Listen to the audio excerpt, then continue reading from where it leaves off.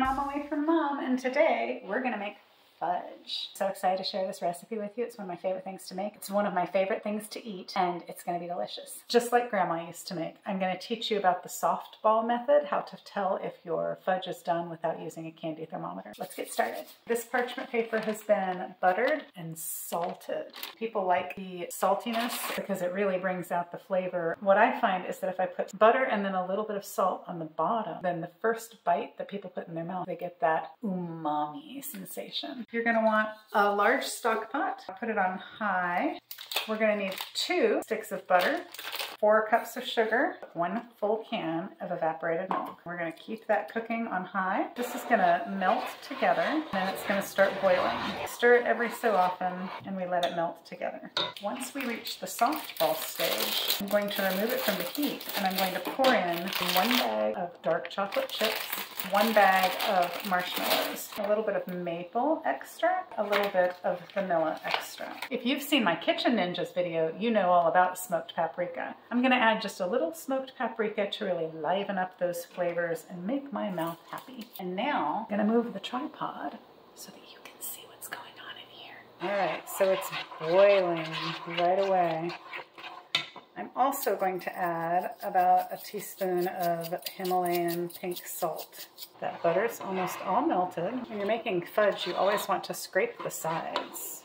You can see little bubbles starting to come up. Now, these bubbles are going to get bigger and thicker. It will go more slowly. You'll see it start to caramelize. The color will change.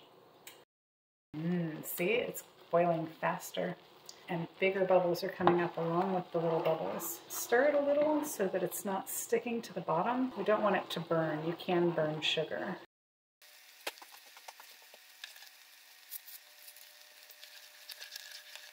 So I can already smell a little bit of that caramelization that happens when you cook milk and sugar and butter together. It's so delicious. Again, I'm just scraping the bottom to make sure that nothing is getting burnt or stuck.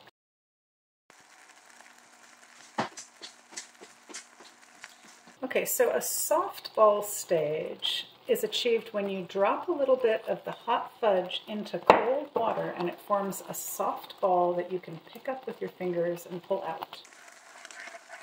Now I know, because I make a lot of fudge, that we're getting closer, but we're nowhere near there. And I can tell that because this is still kind of shiny. There's still like a sheen on it. There's lots more smaller bubbles coming up. The color, the consistency, you'll want it to get a lot thicker than this. It should look a lot more like tar or honey. Not dark, dark, dark, but that viscosity.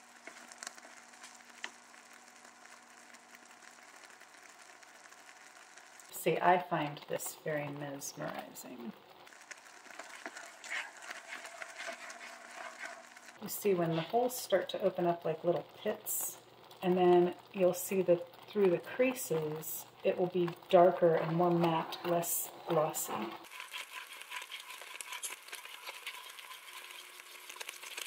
Usually like between 5 and 10 minutes of boiling once it really starts to boil rapidly.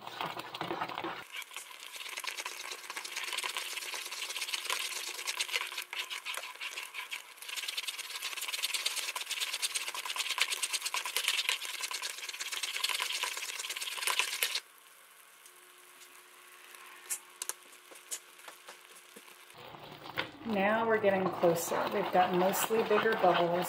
They're kind of opening up as little pits. You can see that some of the gloss is going away in the middle. It's definitely more viscous.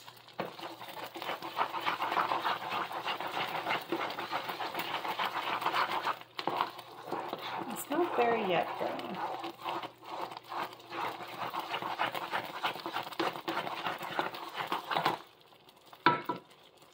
And I'll prove it to you. I'm going to take a little bit of the hot, I'm going to put it, see, I dropped it in there. Now what you want is to be able to kind of put all of that together and pick it up. It's almost there, but not quite, see?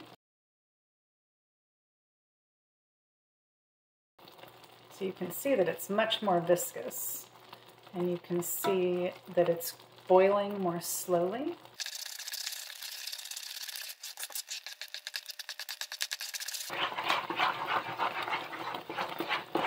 Okay, now when I stir it and a lot more of it comes up because it's acting more like a unit, that's when I think, okay, it might be ready for that soft ball stage. So I'm going to drop a little in. Oh, it balled right up. We're ready. See, it slowly flattens, but it stays in the ball shape when I pull it out. Once it gets to the soft ball stage, we remove it from the heat, and we're adding all of those chocolate chips. We're going to stir really fast at this moment, because we want those all to melt and dissolve and become fully incorporated. And we're going to put in the marshmallows, which, remember, have that maple and vanilla flavoring in them. It's always a moment of panic when I first add the marshmallows. I'm like, that's not what it's supposed to look like. You just keep stirring.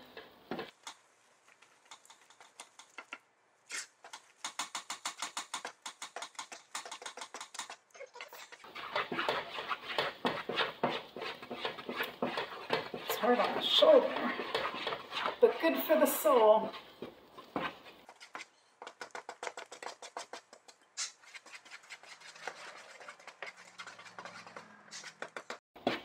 Just waiting for those last little holdout marshmallows to melt, and you can see it's gorgeous. It's looking like wonderfully delicious fudge right now.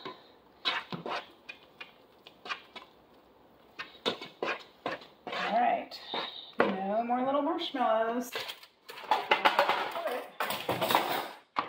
into our prepared pan with our buttered and salted parchment paper. Oh, look how beautifully clean that came out. That's almost a bummer because I get to eat whatever sticks in the pan.